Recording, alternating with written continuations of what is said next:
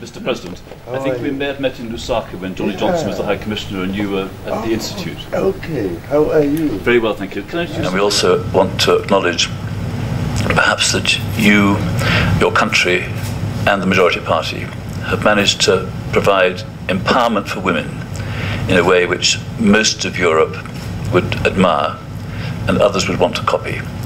I think in trying to have what is not really an English word, but an upliftment of the people, means all the people, and we recognise your role as the founding Prime Minister of Namibia and as someone who, in serving in succession to a winner of the Mo Ibrahim Prize, sets an example to many people around the world that leaders can serve their country in a way that is of real service, and that when they come to decide to move on as your predecessor did, they do it with dignity and respect and can go on living in their own country.